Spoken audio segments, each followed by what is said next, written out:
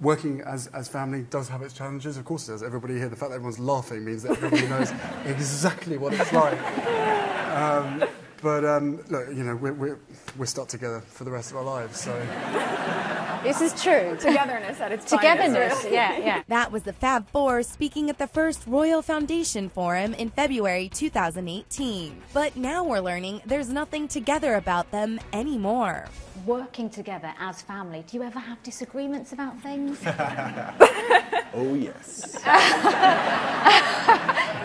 Healthy disagreement. Okay. On Thursday, Kensington Palace released a statement announcing that Prince Harry and Meghan Markle are officially splitting from Prince William and Kate Middleton's charity. The news comes one day after a source told ET that the split was expected to become official this week. The last thing you disagreed on, how do you resolve it? I can't remember. They come so thick and fast. Is it resolved? We don't know. We don't know. Per the statement, the Duke and Duchess of Cambridge are the winners of this theoretical custody battle. The Royal Foundation will become their principal charitable and philanthropic vehicle later this year, while the Duke and Duchess of Sussex will establish their own new charitable foundation with transitional operating support from the Royal Foundation. But this isn't totally goodbye. So you both take credit for coming up with the idea? Totally. According to the Palace statement, both couples will continue to work together on projects in the future. This includes the Foundation's mental health program, Heads Together. Why Heads Together and why mental health?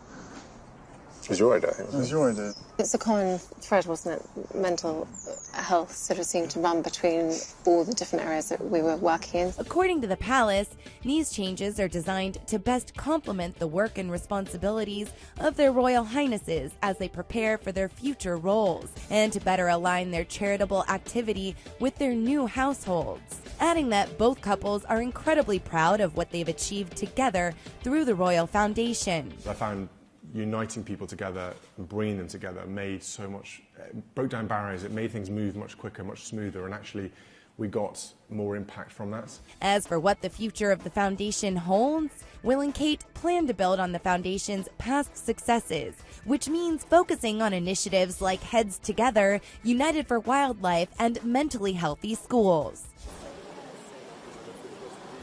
They're also in the process of developing new initiatives on the environment and support for children and families. Expect updates on those in the coming year. A source told ET on Wednesday that the split among the royals and individual charities was expected, adding that there are ongoing discussions about disentangling the finances.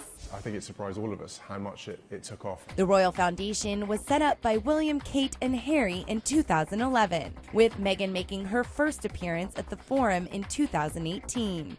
She officially joined the organization last June, following her wedding to Prince Harry. I think it's absolutely the case that the brothers did fall out. I was told by a very senior royal source that actually they weren't talking to each other at one point. Of course, the split has once again sparked the debate about a rift between the two couples. But royal expert Katie Nicholl tells ET that the Cambridges and the Sussexes actually seem to be getting along better these days. I certainly think now that Archie is here, it has probably really helped to improve the relationship. William is over the moon that his brother is a dad. Kate is very broody. She loves to be around newborns. And I hear that Kate has made herself available to Meghan if she needs advice, if she needs any help.